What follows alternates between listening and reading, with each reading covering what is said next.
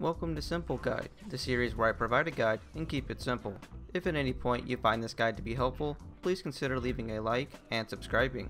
Now in this guide, I'm explaining how to use Force Lightning in LEGO Star Wars The Skywalker Saga.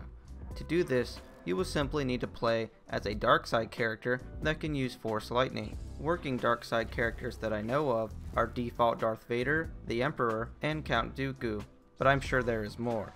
Once you are playing as a dark side character, use your light attack and immediately spam your heavy attack.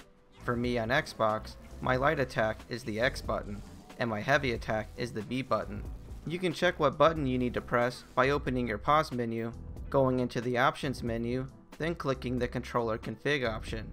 Here you can see what button is your heavy attack and light attack.